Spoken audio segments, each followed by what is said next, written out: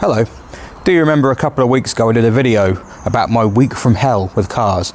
It's a miracle that I'm still here. Well, all good horror films have sequels, don't they? Actually, no, that's not true. No, in fact, the best ones probably don't have sequels, but some horror films have sequels. Depends if they want to get more money out of it, more money out of the franchise. Well, that's what I'm going to do, because more stuff has happened. Yay! The actor is on low. There's a clue. Now, at the time of recording this, you will have probably seen the video of Hilda go out, the one where I've tested the water pump to see if there was a fault with it, and there wasn't. Oh, that's a spoiler. Well, no issues with Hilda at the moment. Well, there are, it's just there's no new issues with Hilda at the moment. The issues started actually with the Saxo, weirdly, because it was running fine, and it still is running fine, but it got a puncture. It now has a slow puncture in the front wheels. No, not both of them, just the driver's one. Yeah, it goes down. It needs new tyres, basically. The tyres that are on it were bought in 2019, and we checked the date stamps. They're all matching, except one was made in 2015, one was made in 2017, and I never noticed at the time. So yeah, they're a bit perished. We'll get some new tyres for that, but it's a pain. So the Saxo had a flat tyre. What else? Oh yes.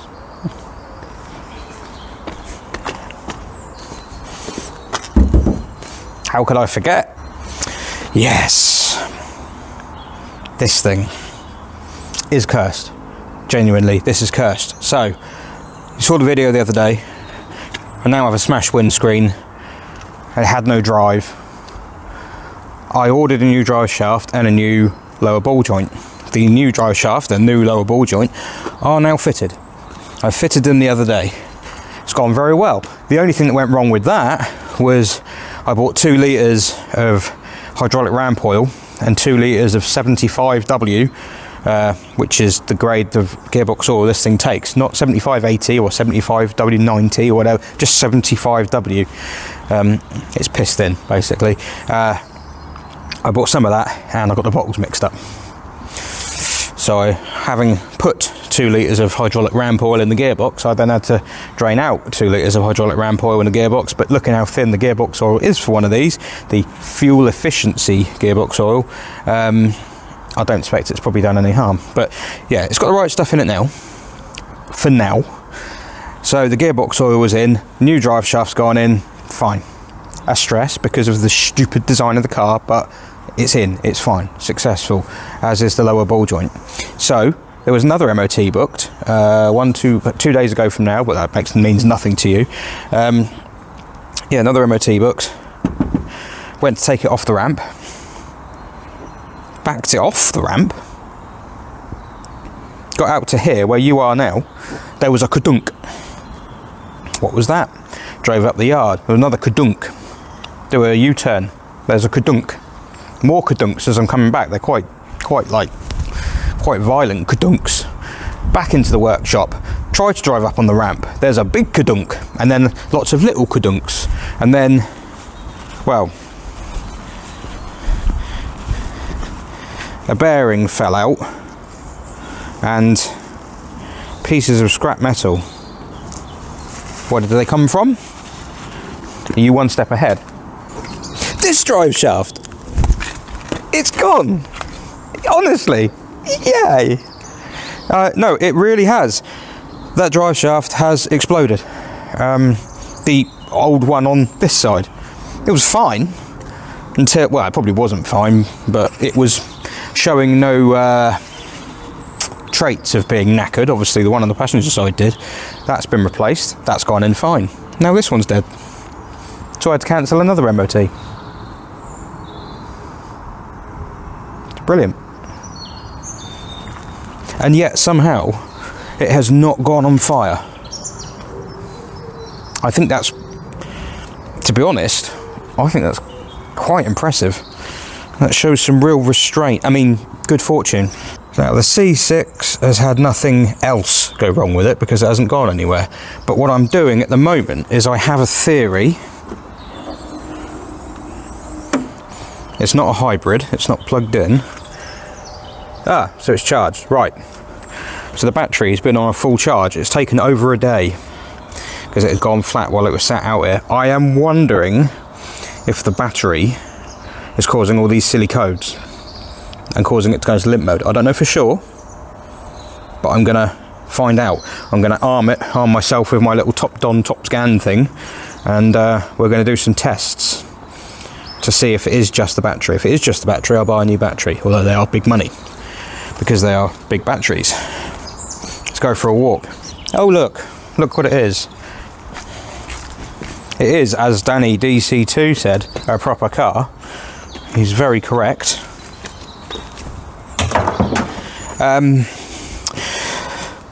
So I don't know if you can see the rainbowy puddle underneath it. I'm not going to start it to show you. I was going to start it to show you, but as I've stood next to it now, I've realised that would just be stupid. But I have a little bit of video to show you. This is it.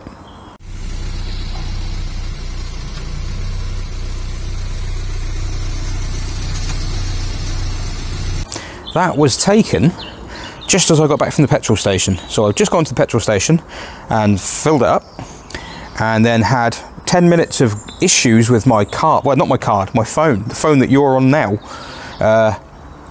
The payment wouldn't work, wouldn't go through. They couldn't. I even said, well, I know my card details for my business card. I don't bring my business card to work with me. I don't carry my wallet. I just use my phone. But I knew the numbers to my business card. But they couldn't do that, so I was there for 10 minutes. Eventually I got it to work, and then I came outside and I saw a puddle under here, and if I'm completely honest, with the weeks I've had, I saw that puddle and went, I'm not going to look at that, and just carried on towards the car. I started the car and a cloud of steam came out of here. It was, of course, wasn't steam, it was LHM in mist form. I pulled away. It drove fine, to be honest, you wouldn't know. But I pulled up in the yard here, more steam coming out the bonnet, this time quite a lot, and pressure regulators kicking in a lot. That's because a lot of the pressure of the fluid is exiting onto the floor, which is why I've lowered the car. So how many weeks did that manage? 2 and a bit? It's my fault, I jinxed it. I said how well it's done. I don't know which pipe's gone. There are 1 of 2 pipes I think it can be, and of the 2 pipes that come out the T-piece, one of them goes to the hydractive regulator and the other one goes to the height corrector. So I'm guessing the I don't actually know how this works yet. I wasn't planning to get this involved this quickly, but I think what basically happens is the height corrector does what it does on any hydraulic citroen, and then the hydractive system has its own supply. And it's either the feed going to the hydractive regulator or the one coming from the hydractive regulator to the struts. But I don't know which one. I mean, it doesn't really matter, whichever one it is, it needs fixing. I don't know why it's gone, to be honest. It's like, I thought it was an active ram at first. I worried, I thought, oh, is that the active ram that's done that? And I thought, well, no, because that would only have pressure in it when you corner in with gusto, and I have been cornering with gusto, with much gusto. Been having good fun around corners, but it wouldn't do that on the spot. The active ram doesn't do anything when the car's sat still. Not a core, driving in a straight line, it doesn't do anything. So yeah, it's bollocks basically. So my options are to try and, well, these bikers that go around here make a load of noise. Ooh, old man yells at cloud. I can either take the pipes off of the tractor, but of course I don't know what condition they're going to be in, or make some. I don't know what size that pipe is. It's probably, I'm going to guess it's 4.5. I have got bits of 4.5mm pipe.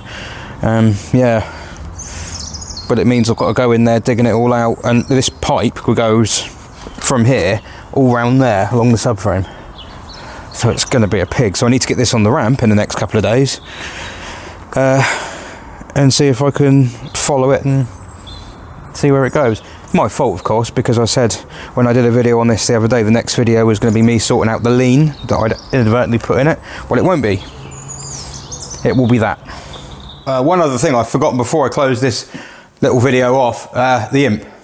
Nothing new wrong with the imp per se. It's actually Linwood. So basically the Imp was, well, as I've made merch detailing, and as any Google search will show you, the Imp was built in a place called Linwood in Paisley, near Glasgow, Scotland. It is a Scottish car. We do not see many of those. The factory was eventually bulldozed in the late 80s, possibly. Imp aficionados will clarify that one. But basically, when PSA took over the Roots Group from Chrysler, effectively, Chrysler took it over, and then PSA took over Chrysler Europe. So they eventually they did do a bit there, but they decided, well, it's just an expensive place, so they sold it. So they'd made everyone redundant at Linwood, got rid of the factory and everything like that. But there is one building remaining, and it's called St James's Business Centre or St James's Enterprise Centre or something like that. And it's basically the kind of like the front offices that used to go the face of the factory. There used to be a hell of a lot more there, but now there isn't. There's just this one building left, and it's been let out into individual subunits like offices and things like that. It looks very 60s. It looks, you know, it looks pretty depressing, but it's heritage. Only it will not be for much longer, because they're going to demolish it. They gave everyone 2 months notice at the beginning of February, and they're going to bulldoze it. And I wanted to take Hilda up there. There was a video the other day, I've followed it now, there's a Paisley page on Facebook, Paisley Photos I think it was. Load of people turned up to pay respects, line all the Imps up, they had some photos inside, that kind of thing. Hello if you're in those photos. Yeah, and I think it's quite sad actually. I think that kind of thing, it's like, it's quite short-sighted. There's history in that building and that location. So yeah, kind of sad. They're going to bulldoze it. I wanted to take Hilda there. I live 500 miles away. So yeah, Hilda is not working. So there's a chance I'm not even going to be able to go there, which was my plan. We'll see, but it's not looking good. What's that thing they say about buses? Right, I'm going to go home and consume alcohol.